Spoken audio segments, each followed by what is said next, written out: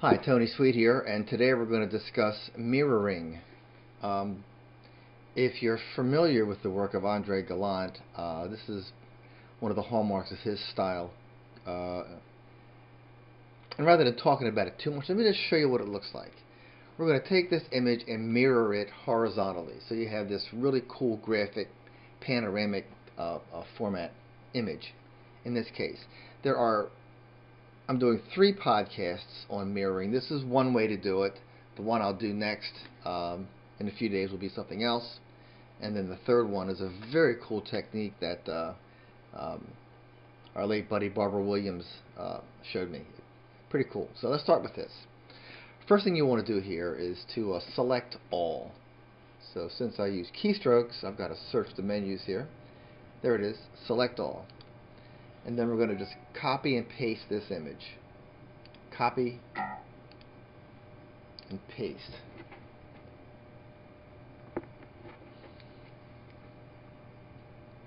Now we need to get our page size together. So we'll go into image and canvas size, and you want to go to percent on this because you want the height to remain the same because it is being flipped horizontally, but you want the length or the width to be doubled.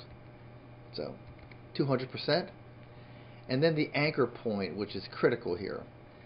It's sort of non-intuitive. You tend to want to click the side where it's going to, but in this case you click the opposite side where you want the arrow pointing to where it's going. That's all. Just do that, it'll be fine. Then click OK, and there's where we're going to flip that image. So now we have our page size perfectly fine. Go to Free Transform next to begin the process of flipping. I believe it is somewhere around here. There it is. Free Transform, and that'll select the image. At this point we have a graphic up under the word Photoshop. It's got this little square that's made up with smaller squares, but you want to pick the square to where the image is flipping, and that will be the one on the right. At this point we will go to Transform and flip horizontal, and we're pretty much done. At this point we hit return, and there's our deal. Let's hit the F key, show you the whole thing in the picture space here.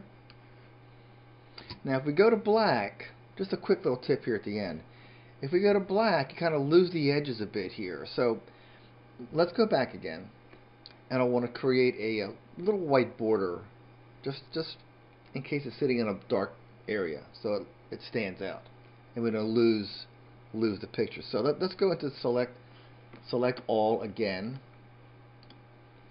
and then we'll go into edit and we'll say stroke. We want to create a stroke to go around that rectangle, and inside is fine. 5 pixels is fine. You want it to be white. Let's try white. Let's just make this very, very bright and just pick the white corner up here. There it is. Okay that out. Now it's kind of hard to see. You want to hit you want to hit deselect. Now it's kind of hard to see, but if we hit the F key and again go to black, there it is.